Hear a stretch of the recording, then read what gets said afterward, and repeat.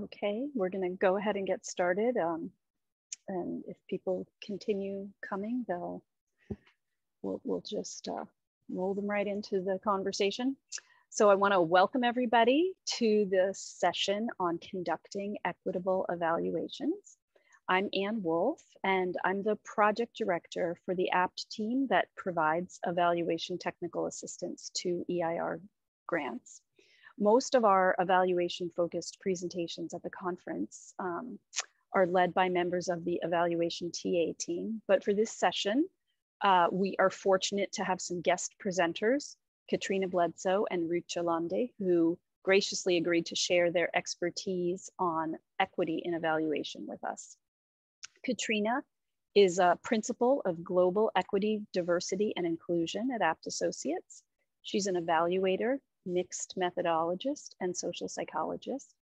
At APT Associates, she's responsible for developing equity, diversity, and inclusion strategies that center on culturally responsive and equity-centered research and evaluation approaches and theory-driven evaluation.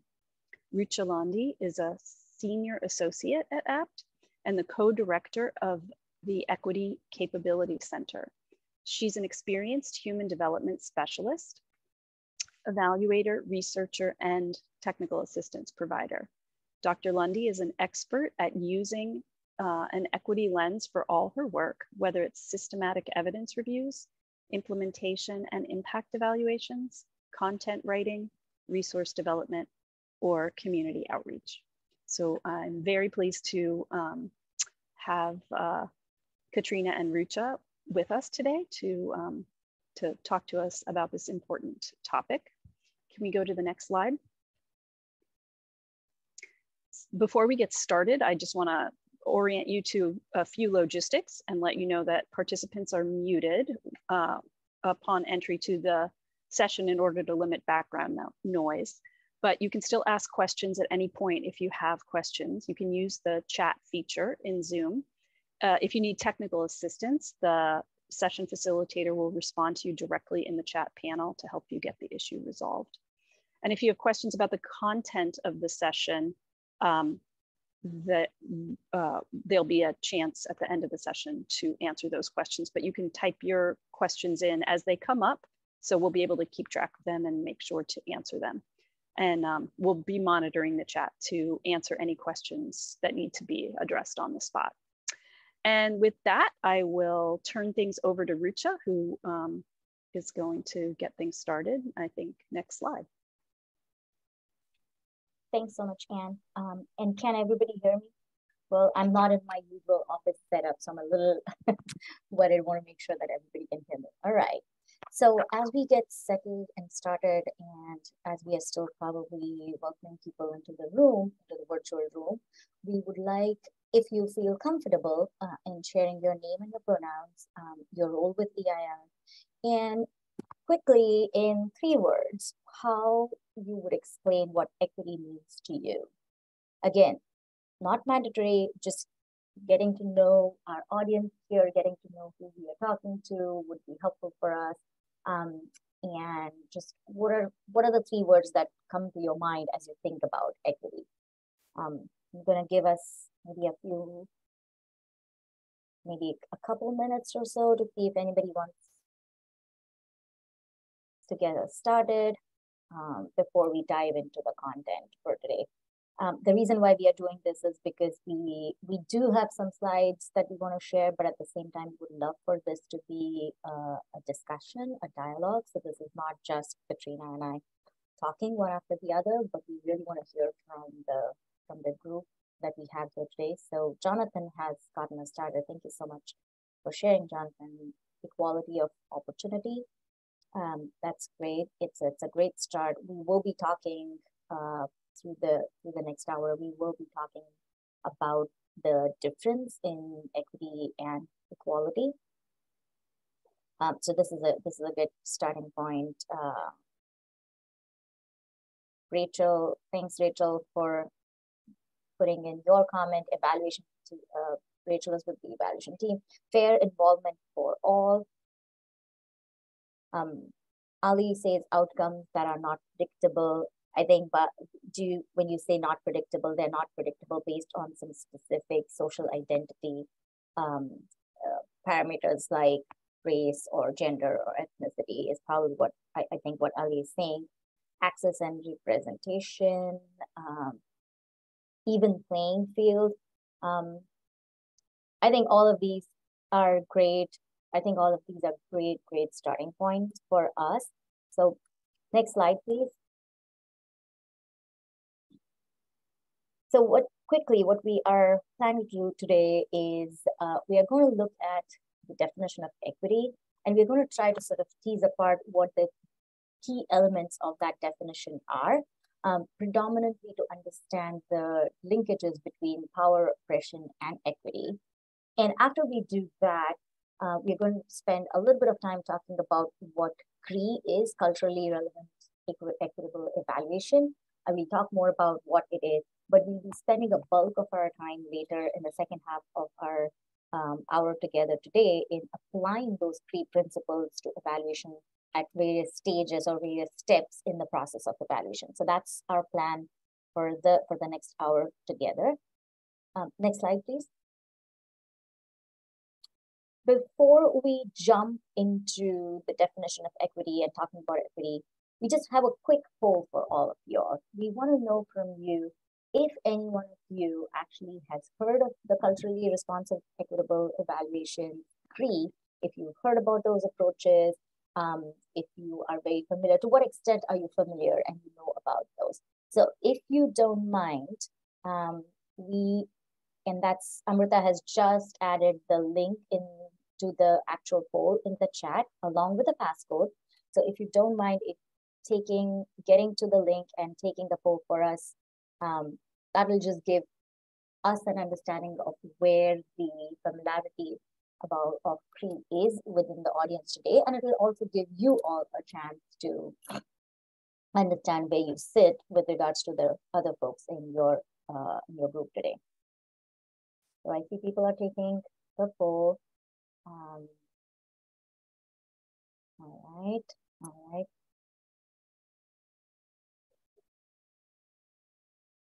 Still taking. The numbers are moving.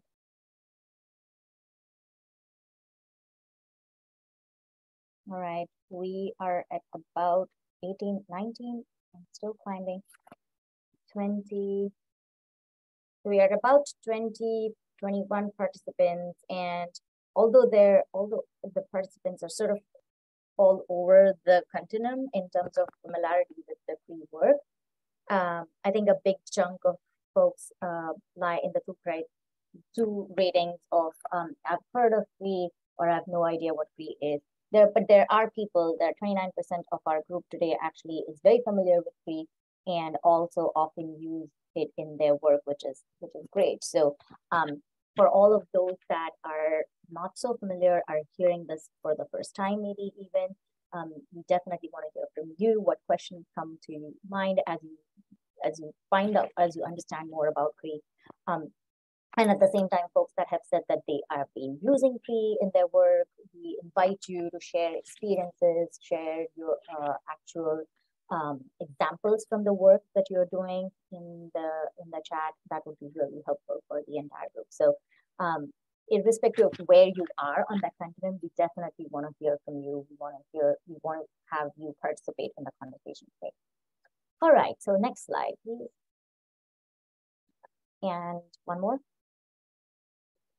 So let's start with, as I said, the definition of equity and then talk about some of the key elements within this definition. Equity means providing people with tailored support. And you will notice that in this particular slide, we have highlighted some of those concepts there. So it is support. Yes, it is support. It is resources. But the idea there is the tailored. It is what the individual needs, what the group or the community needs. The need is the big part in the definition of equity. To achieve the best possible life outcomes by partnering with people most impacted. Again, partnering with people most impacted is highlighted there because what's important is what does that partnering mean? The part where the folks that are most impacted, the people that are most impacted are the decision makers. They are invited to the table. They are at the table. They are the table in terms of decision making, making decisions to ensure that the systems governing their lives meets their needs. So it is folks that are most impacted are the people who are making the decisions about whatever it is, whether it's research, it's TA, it's evaluation, whichever it is partnering in that sense. So I often bring up the example that one of our colleagues, Katrina obviously knows, or Katrina and my colleague used to say, equity is not a pixie dust that you come with and then sort of sprinkle and be, oh, I'm sprinkling the equity dust and now I'm done. That's not how we work with equity. If you want to use the lens of equity through everything that you do, that means you start off with the people that are most impacted. And then again, finally, what's really also important to know is equity accounts for the historic and current inequities, the ongoing inequities that lead to shared opportunity by targeting resources by need. Again, the word need is of importance here. Next slide, please. So going through some of the key elements within equity here, as I said, accounting for historic and current inequities. We've already talked about historic and ongoing equities. The two big principles about equity are nothing about us without us and do no harm. The nothing about us without us is again connected to the partnership, the engagement piece of it, the engaging the partners who are most impacted, folks that are most impacted as decision makers. And why? What is the purpose of doing that? The purpose is to increase the autonomy, the voice of these folks that have been marginalized or excluded for all these years based on gender, race, ethnicity, age, ability, sexual orientation, and many other such dimensions. And we'll talk about some of these other identity dimensions and the concept of intersectionality in a bit. But the idea is that the partnering, the engagement of these people in this process, when you use the equity lens, is to elevate the voices of these people. And then finally, again, talking about the tailored support, making sure that it is every person is getting what they need. Whether the support, the resources that they are getting are based on what they need and what they need to lead the most successful, the most accomplished lives for themselves. Next slide, please. All right, this is probably, I often say that this is one of my favorite slides where the title says it all. Equity requires changes in process and outcome. It's both.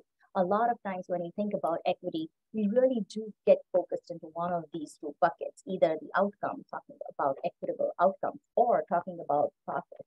But if you really want to see equity being addressed in the real sense of the word, then you have to make sure that it's the entire process, from the process part piece along with all the way to the outcomes of what we are looking at. The process, when you're talking about equity in the process, what would that look like? All groups having access to all resources and opportunities that are necessary for their quality of life. And what would an equitable outcome look like is when you have these equitable processes and when you're looking for that equitable outcome, then the differences in the life outcomes that people experience, they cannot be predicted on the basis of race, class, and other dimensions of identity. That's exactly what, Ali, I think you were mentioning in the chat earlier, is that just because you are of a certain race or of a certain gender or of a certain class should not predict what your life experiences are or where you end up in life. And no one should be able to predict your life trajectory based on any of these dimensions of identity. Next slide, please. This is where I said earlier, we had said that we would do a little bit of sort of distinguishing between equality and equity, often the two terms that get confused, that folks often get confused with. So when you look at this picture, what you see on the leftmost side, that's reality. That's the world today and has always been. There will be people who will have that big I don't know what to call it, a ladder, whatever it is that they're standing on, to get a completely different worldview than somebody who is in that green shirt there. So that's the reality.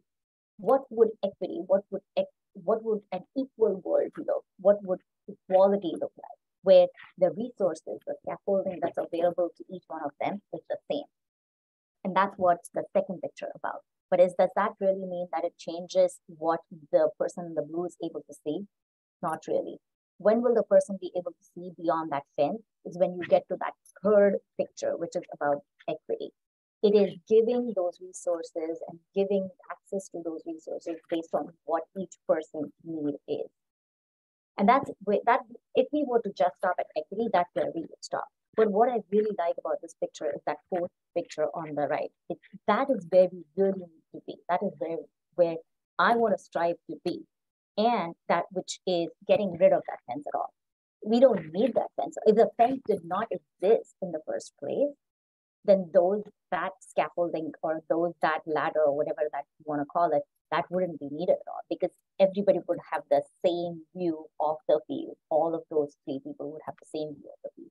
So that's where we are. That's where we are actually striving for as a society, or we should be striving for as a society. Yeah. And I was just going to jump in, Rucha, and say that that also, we look at this. I always like this this image a lot, but we're also trying to consider that it's not only the individual, but it's also the systems as well. And there are images out there that show sort of like what it looks like systems wide. Sometimes there's a lot of resources going to one particular larger system, and then fewer resources going to others, and they both play together. So to that point, sort of like adding a systems perspective here is that liberation piece is really being able to remove that systems piece. I think of the wall as the system, and being able to have everybody be able to participate and have life expectancy that way. So. Great point, Katrina. Yes, individuals and systems. Great point. Next slide, please. So what we also want to do was bring in some additional definitions for understanding and realizing equity. And these are, again, some terms that are often used in similar spaces and could be confused, especially diversity and inclusion. We often see diversity, equity, and inclusion together, and they often get used interchangeably. While they are related, they're not exactly the same. So the way I understand it, the way I like to sort of conceptualize the difference between diversity and inclusion is, when I think of diversity in my mind, it is the what, and inclusion is the how. So diversity is the ways in which human beings are similar or different, all of the different sort of demographics that each one of us brings with us, or all of the different parts of identities that we have within us. And also includes social positions, lived experiences. It's all of the what within us that we bring to a table. And how is the inclusion, is to what extent, so diversity is to what extent do we include folks of these different demographics in our conversations at the table? And then inclusion is how do we involve them? Do we create that culture of environment or involvement with respect, connection, such that there will be diverse ideas, backgrounds, perspectives, such that this diverse group will actually feel free to share those diverse ideas, backgrounds, perspectives? That culture is about inclusion. So that's where diversity and inclusion differ, the what and the how within the same space. Accessibility is sort of one way or one piece within inclusion, ensuring that there's equitable access to everyone along the continuum of human ability and experience. And then culture is sort of this bigger, in my mind, it's sort of this bigger overarching body of learned and shared behaviors, values, customs, which is obviously playing a big part in understanding diversity, inclusion, accessibility. But so that's why I wanted to bring these phases, because again, all of these are related, as you can see, but they are distinct in the flavor. Each of the term has a distinct flavor in terms of what it means. And that has obviously implications for how you actually implement it and bring it into your behavior. All right, next slide, please. So we've already talked about social identities, and we've talked about the different kinds of identities that each person brings to the table. And as I said, we'll talk a little bit more about intersectionality later. But yes, people experience world differently. They are treated differently based on their social identity. In terms of gender, my race, my age, my ability status, sexual orientation, all of these different things that make up me. My experience of the world is going to be different, and people are going to actually behave differently with me when it comes to all of these. These changes, this way in which the world reacts to me and the way I experience the world impacts my daily life and also my access to resources and services. And understanding this is essential, is important, because that is going to help us reach the right people at the right time with the right support. And that is what equity is about. Remember, we started at the very beginning, we started talking about it's tailored support that meets the needs of the specific individual or the group or the community or the system. It's the tailored part of it. And that's why it's the right people at the right time with the right support. Next slide, please. Exclusion does happen. Exclusion happens based on any of these any parameters of the social identity. Exclusion happens because of power inequality. There's a power differentiate, can't speak today.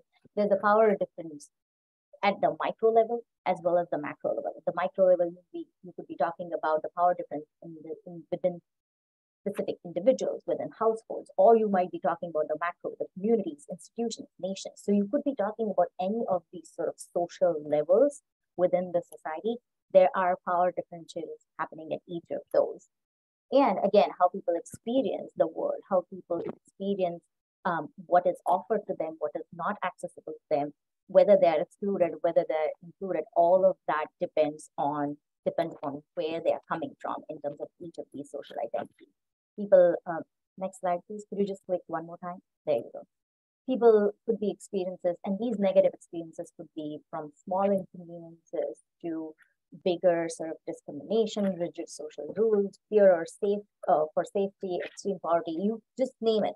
It's like in sort of the entire array of life, in the entire array of experiences of life, people would be experiences. People are experiences, negative experiences because of these social identities, what they bring to the table. Next slide, please. And these are those negative examples, or these are those inequities that I'm talking about. I'm not going to go over each of these. I know these slides are later made available to all of the audience. And if you click on each of these links, you will see that they are actually clickable links, and you can go and read the article. And I know each of those articles actually has data. And I know that in the audience today, we are all researchers, evaluators, we are all data people. And so you want to see the numbers, you want to see the data. And here are the data for you. Here's what I'm talking about in terms of what's at stake. Persons living with disabilities live in poverty at more than twice the rate of people without disabilities. LGBTQ plus youth of color are overrepresented among youth experiencing homelessness.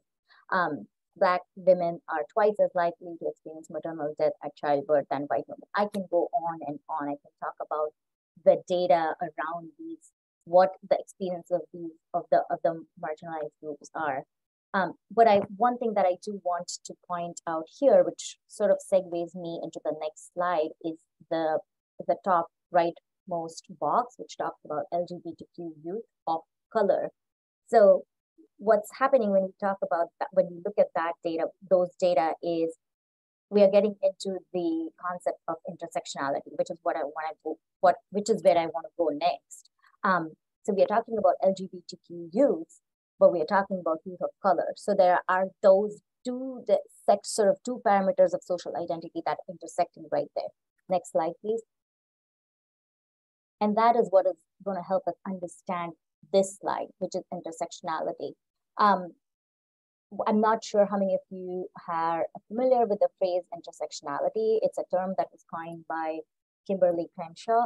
And what it means at the sort of most basic level is that individuals are not unidimensional, right? We are not single dimensional people. We have been constantly, since the beginning of this session, 20 minutes back, we've been constantly talking about various different parameters or domains of social identity, and each person carries all of these different domains of identity within themselves.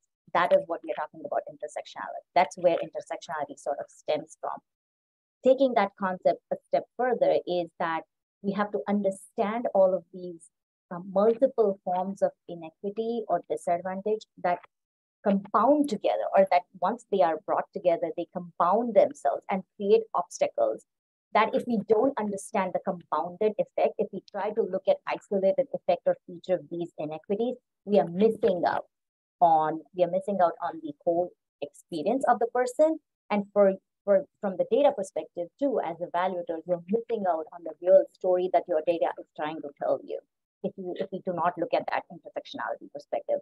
If we continue to use that singular lens of reference for our data, for understanding our data, for making meaning out of our data, then we are really losing out on what our data are trying to tell us. If our research is based on that sort of that single axis theory or framework, then in some ways we are in fact distorting the data, because the data are trying to tell us a story, a specific story, but we are not getting to the bottom of that story, because we are trying to sort of understand only the experience of the different genders, and now then separate from it, understanding the experience of the different races. That's not how it works. Even if you are talking about two women, an experience of a Black woman is going to be different from that of a white woman in a given circumstance, in a given sort of situation. And that is what intersectionality is. And as we go further into our discussion today, we will be talking a little bit more about bringing that intersectionality in your actual research. So when you talk about CREE and you talk about how to apply that culturally relevant evaluation practices for the various different steps within the evaluation process, we will come back to this idea of intersectionality and working with your data and keeping that lens of intersectionality. Next slide, please. So before we do that, before we get to the actual data steps, we want to talk about what culturally relevant and equitable evaluation actually is. And I am going to invite Katrina to start talking about CREE for us. Yep. Oh, thanks, Rucha, and thanks everyone for joining us. We really appreciate it to be able to have this conversation. And we're going to talk a little bit about culturally relevant and equitable evaluation. I saw in the poll, I admit I also took the poll as well. So, but about a little over a third of folks really actually have certainly heard of it, and then there's another third that's actually used it. So definitely want to hear from folks as they're doing it, because as you know, this is a dynamic space, which is the sort of the beauty of life in general, but also the beauty of research and evaluation. So I'm gonna say next slide here. So for those folks defining culturally relevant, culturally responsive, and equitable evaluation, I'm using the expanding the bench definition. And expanding the bench has been working in this space, as well as those folks working in the Equitable Evaluation Initiative. And we'll talk a little bit about that a little bit later. But the definition that they've been using, which is a CREE, which requires an integration of diversity, inclusion, and equity in all phases of evaluation, not just one phase, but all phases. And it's an approach that really thinks about culture, structural, contextual factors, historical, social, racial, ethnic, gender, all of the things that we often like to control for. So we're bringing back all of that and bringing that into the evaluative space. But we're really talking about using a participatory process that really shifts power to those who are most impacted. So it really, CREE is looking to sort of shift the research and evaluation power to those who are most impacted, and also have us in that space that we're all equitable and being able to provide a story and to be able to give credible and valid information. So it's not just one method of evaluation. It's an approach that should be infused about all evaluation methodologies. So I've heard a lot of folks say, well, CRE gets rid of RCTs. It does not. But what it does is it asks you to think differently about the questions that we ask and how we do the methodologies. I think of it sort of like a kaleidoscope. You turn it a little bit, you get a different perspective on all of that. So we're trying to advance equity by informing strategy, program improvement, decision-making, policy formation, and social change. So that's the way Expanding the Bench looks at it. And I'm going to say that CRE, when we're looking at it, we're also looking at, Rucha mentioned about equity in general, but we're also looking at equity in the evaluative and research process. So it's not just out there, it's also in the way that we do our work. Next slide. So what are some recommendations for bringing an equity perspective and lens to evaluation? I hear this all the time. I struggle with this as an evaluator and researcher as well. It's like, what does that mean for us?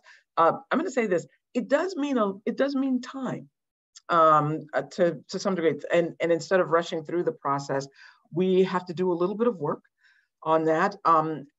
Thinking about examining our own biases and our backgrounds, our positionality, making a commitment to dig deeper into the data and not just looking at what we see or what we've been told is valid and what to look at, and thinking about that the research process affects communities, and that the fact that we roll into a situation and that we're not just there as not making any kind of impact, but that we're part of this. And then we want to engage communities and partners in the research process, and by giving them credit, not just sort of like taking it in. I like to call it sort of the helicopter in, and then helicoptering out that we're there and that we're part of the process.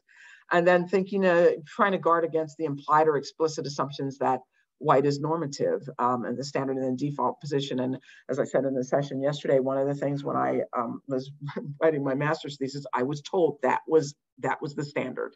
And that wasn't that long ago, enough, but it wasn't that long ago. But that said, we have to move from that perspective because we have a very diverse society, and all citizenry should be, we should appreciate that and be able to bring everybody into the fold. Next slide. So we're going to talk a little bit about applying CRE principles to evaluation at different points. Next slide. And I'm going to have, and if you can click through all of those, because I just want to talk about them all in one session here, about looking at and collaborating, and if you can click through collaboration, evaluation design, data collection and dissemination. The reason we don't put this in sort of like a linear space is because in a CRE space, and really think about it, in a research space and an evaluation space, do we not come back to these at different particular times? CRE helps us be able to do this on a regular basis. When we're talking about collaboration and team building, we're talking about trying to think about how we connect with folks on a regular basis and what our teams look like. And then the evaluation design, we know that if we're doing any kind of evaluation, that we should be prepared for changes at any time, and that no one evaluation design is set in stone. It's a very dynamic space, and CRE helps us sort of think about that as well. And then data collection and analyses, that we think very broadly, and we'll talk about data inclusivity and data equity a little bit later. And then also dissemination, how we think about this. We know that at different points, you will always have people you're always going to come back to this at any time. So we wanted to make sure that we knew that these could be pressed on at any time. It's an iterative process, and no real, what evaluation is really truly done. We just simply stop, but you can always say, we can always continue to think about it and come back to it, and that we are trying to think very much about contextual issues and community issues, and that these change the evaluation design, our teams, our collection and analyses and dissemination at any time and throughout the process. Next slide. So if you can click through on that for me, that would be great. Wanted to talk about, let's dig in a little bit about collaboration and team building, which we're talking about preparing for the evaluation. Okay, before you get to the design, you got to prepare for the evaluation, and you got to think about it. Here's the space where you start doing some real digging. And often we're called in as evaluators and researchers, sometimes at the last minute, which is why we want to stay on top of these things. But in order to tell the real story, or a story that seems credible and valid to most folks, you have to be informed about the sociocultural context. That includes thinking about the history. What got everybody there? I like to use some things people might have heard, the 5 whys. Sometimes, well, why did this start? Well, why did that start? And then you keep asking questions. That goes back to some of the historical perspective. And then understanding what are some of the power relationships. Were there issues about structural racism or structural genderism that might have come up before then? And what does that, how does that influence what we're doing now? And then thinking about communication and relational styles. Sometimes we come in with a particular style and we think that others should be thinking about it in that same way, and we miss things if we continue there. So we have to think about that at the very beginning. Next. And then also thinking about our assembling an evaluation team whose collective lived experience fits the context. And I want to say a moment here about this is that often we're sort of running around trying to pull together a team. What we want to do is we want to be aware of cultural values, our own cultural values, our assumptions, our prejudices, our stereotypes, and then bringing in folks, having them be part of the team in a real way that will allow folks to actually be able to equitably contribute and think through and co-create. It's not merely about matching demographics. It is because, and I want to say something here about tokenizing our researchers and tokenizing our evaluators and tokenizing our folks. Sometimes we run around and we're like, yeah, I need a person of color. I'm going to bring one there. That is not what this is about. It is about real thinking and being very, very intentional about how we're putting the team together. Next slide.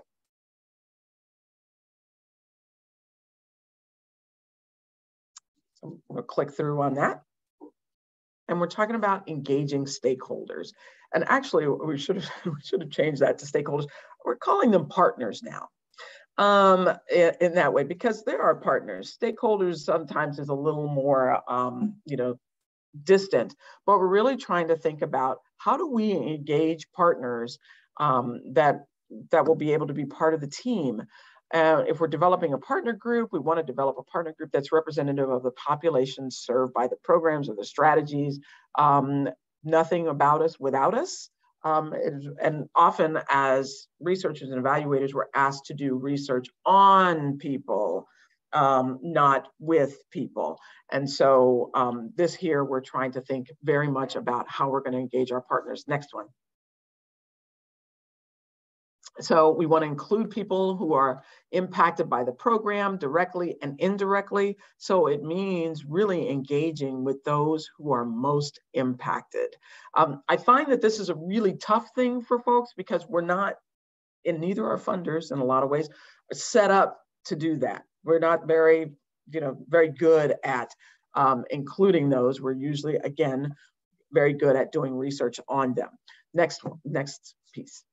And then also paying attention to issues of power, status, and social class.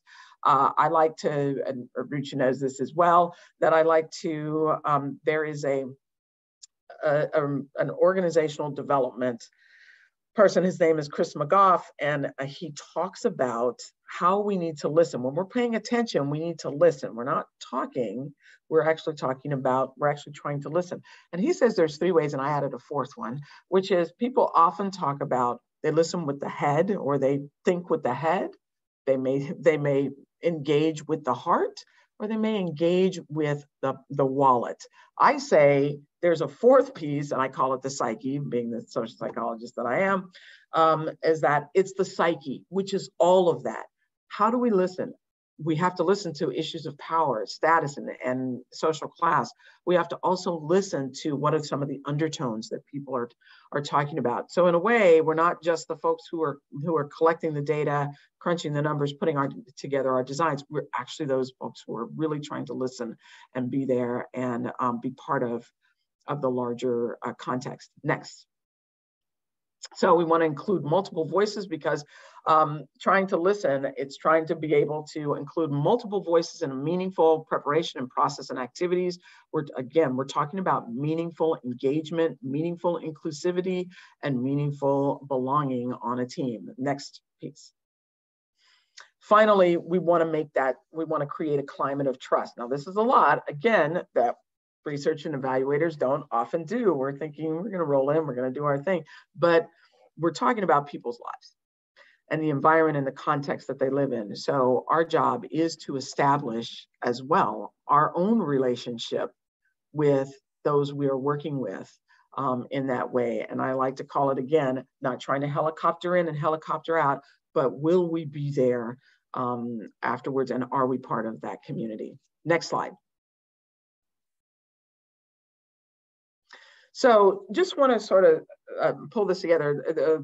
A wide variety of folks have sort of pulled this together: NIH, National Institutes of Health, the Centers for Disease Control, and a variety of folks who have been talking about participatory research and have sort of laid out how we think about community involvement continuum.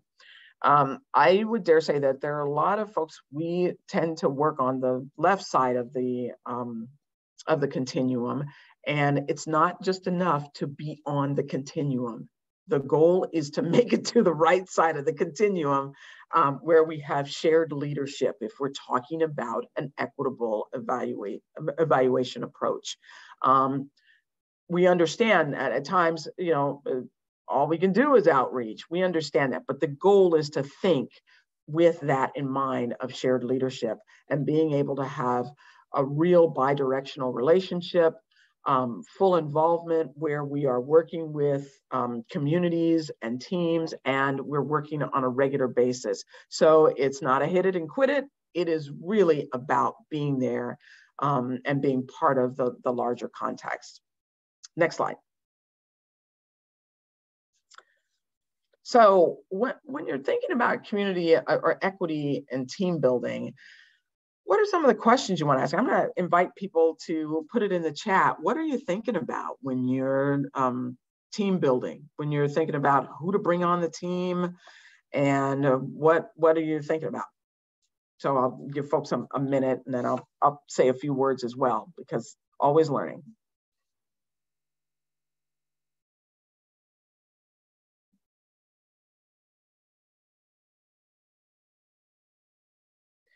So for those who are typing in there, I'll say just a couple of words on this, is that when I'm thinking about team building in this space, I want to know who's on the team, what experience are they bringing, and who do we need to be talking to, and what is some of the historical background, what's their positionality. I think about my own positionality. Those are some of the questions that we're asking in terms of bringing that team building, and what's our commitment to the equitable evaluative process, and also to the community. The larger project, Kathy, thank you for that question. I'm actually asking for both, because the evaluation and research team and/or the larger project team, one should be working in concert with one another. And I'm also asking those questions about exactly who's on the team, who's there, what are they bringing to the table. And this is the thing. I think a lot of times research and the project team seemingly think very differently, and they're apart, but it's an integrated, it's a blend. Research and evaluation can't work without the other. And I dare say that evaluation and research, good evaluation and research, it should be informative and should help move project work along. So I'm going to go to the next slide. I was just going to add, Katrina, and I know that probably Kathy, I don't know where exactly the question was stemming from, but you might be thinking that, well, if I am the evaluator on the project, how much control do I really have on the larger project team, and making sure I'm bringing in sort of equity and team building when it comes to the larger project team. But so I, as an evaluator, I understand that, but it's about about the questions you want to ask as an evaluator, or understanding, gathering that context around. And sometimes we often, and I, as an evaluator, I often say this, that in a lot of ways, evaluation can be partly almost intervention in of itself. So by raising some of these questions, if the project team is not thinking about some of these areas, you are helping them think in that direction. So you're almost like helping lead some of that discussion, which may or may not be happening. Right. And Robin, thank you for that, that you also built in the chat as well. And thank you, Rucha, for that as well. But I know that you said that you built in funds that support community involvement in all your grants, but for many, engaging in leadership of research project is burdensome for those most impacted. How have others approached this? I'll tell you some of the things that I've done. We've built in that as well. I mean, when we have gone into communities, we've sort of built that in as is, you know, not just about the community involvement, but really trying to make it worthwhile, including being able to compensate equitably to make it worthwhile. That you know, doesn't solve everything, but it does help in some ways to be able to do that. We just haven't done that. One, we don't budget well for evaluation and research. And then the other piece is that we often don't budget for the time it takes to get involved. It's burdensome partially because we don't take the time to get to know folks and then value what their contributions are. So then it's sort of like, oh, we got this little, you know, this access or this other, you know, it's something else we have to do. But thank you, and then thank you, Rucha, and then to budget to compensate. So I just want to say, because I know we just have a little bit, but I'm going to try and get through all of this. So evaluation design, why design with equity in mind? Okay, and a lot of times I hear this, I still hear this from folks, but that's because, you know, I feel like I'm sometimes in a bubble doing this work. But I still hear from folks like, well, you know, we're simply information brokers. That's not what an equitable evaluation is designed for. We're designing with equity in mind, not just for what we're looking at, but also in the process. So the Equitable Evaluation Initiative is probably number one in this space, and trying to think about, and they have worked primarily with philanthropic organizations and philanthropic sectors, but this has actually gone worldwide, international development, as well as our US context, that evaluation and evaluative work should be in service of equity. It's not just knowledge for knowledge's sake. We're not just doing research just to do research. We're really trying to move something forward. And we're trying to think about how we're going to manage it and how we're going to actually do evaluation and what is the purpose of doing it. Second, evaluative work should answer critical questions about the ways in which historical and structural decisions are made. We need to think about how a strategy has an effect on populations, and, you know, thinking about what are some of the underlying issues of this. We're supposed to be answering critical questions about this. And then third, evaluative work should be designed and implemented commensurate with the values underlying equity work. It should be multiculturally valid. And then also it should be trying to orient towards participant partnership and ownership. Often we let the funder we've thought of as the funder's the owner of the data, but it's really tough to do that, because we're basically saying, well, you gave your stuff away, so now I own you. So this space here is really about, it is about those who are most impacted. They own the narrative, they own the data. Next slide.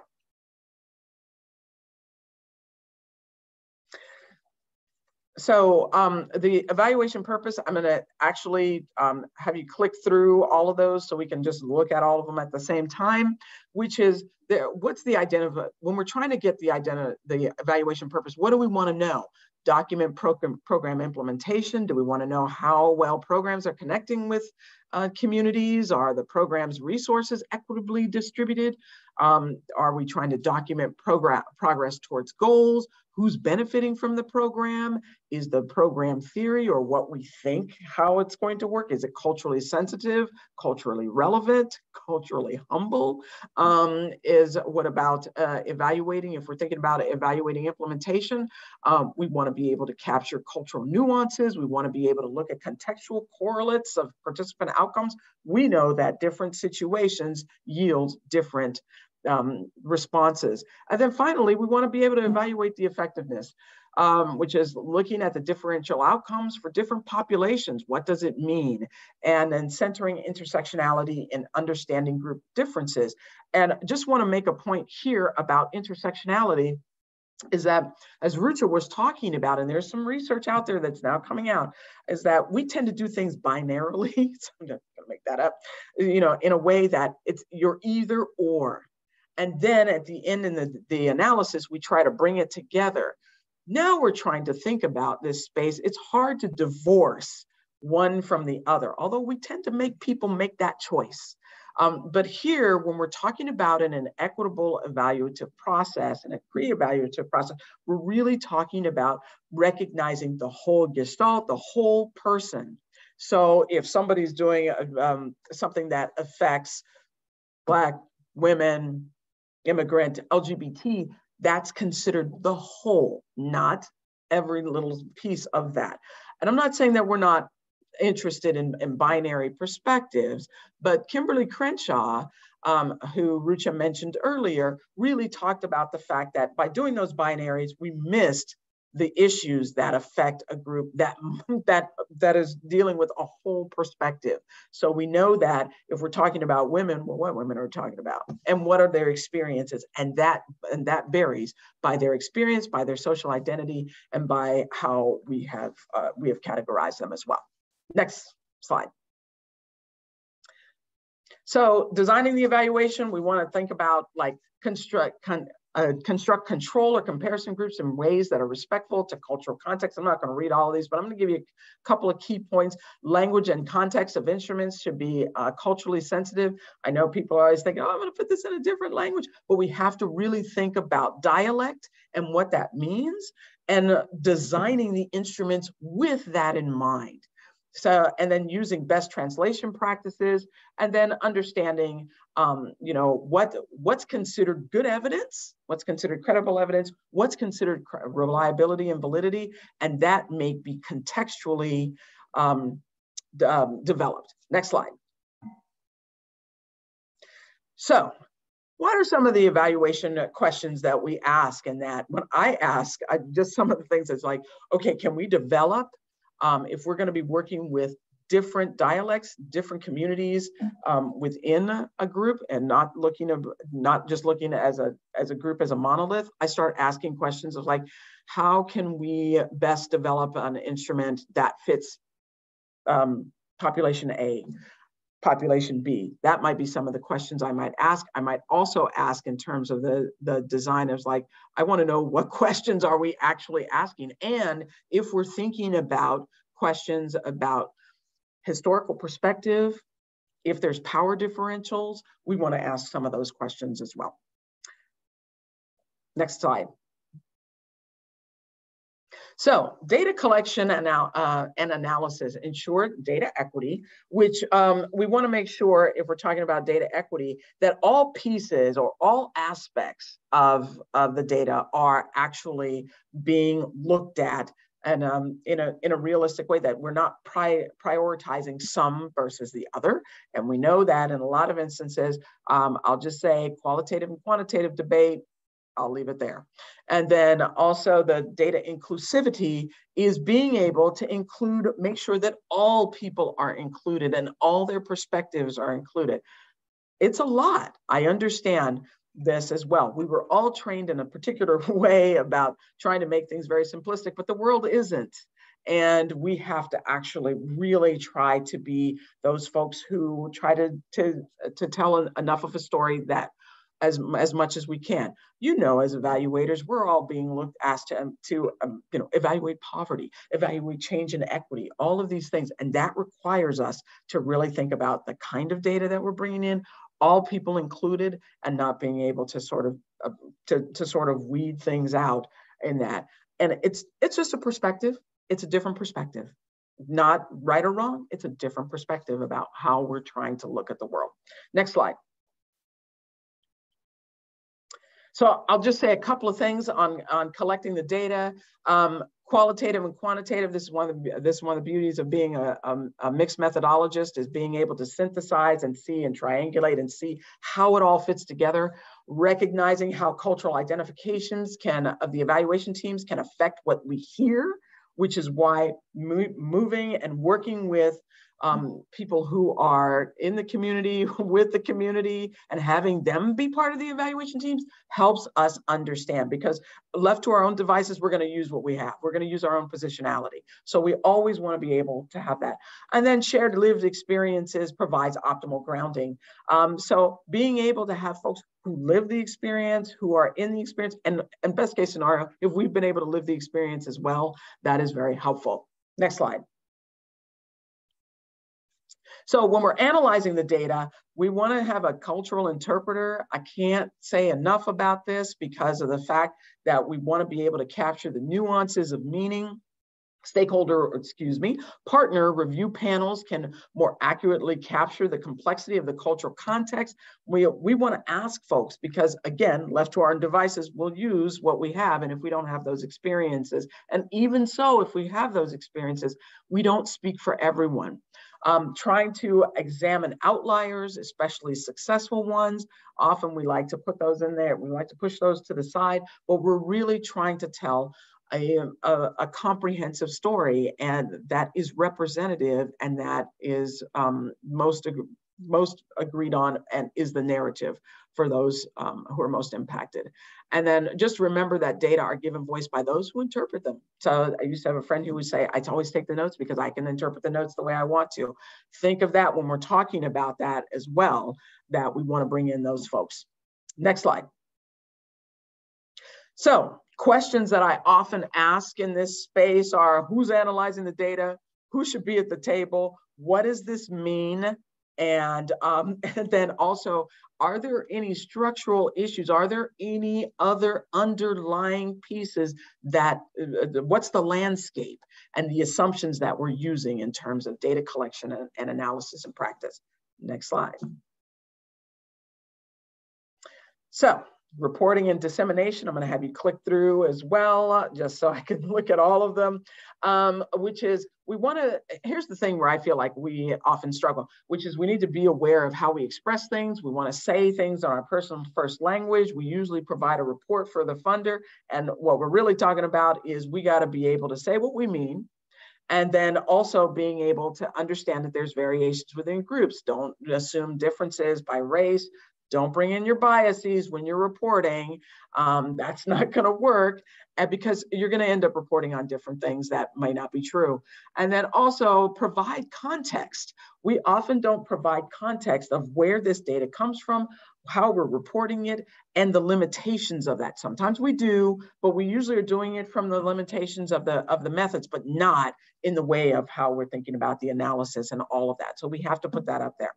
Next slide.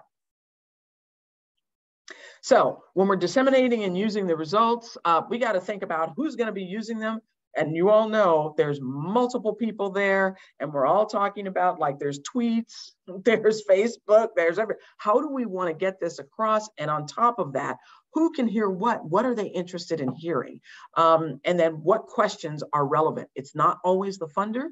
It's really about those who are most impacted. What makes sense to them? And then how can they hear it? How can we consider community benefit and change, and then making consistent, make our use consistent with the purpose of the evaluation? Next slide. So what questions do we want to ask? Who can hear what? What do they want to know? And then how can we bring them in as part of the reporting process as well? Next slide. So we're at 1:20. thank you so much, but we want to encourage you to think about this for further discussions. What questions do you have about CRE and the framework? We still have questions about this, and it is a dynamic framework.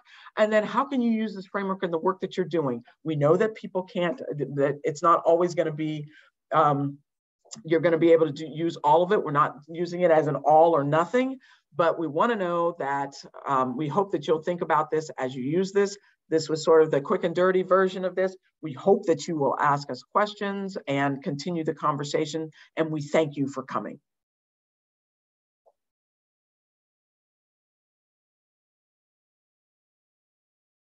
Thank you very much.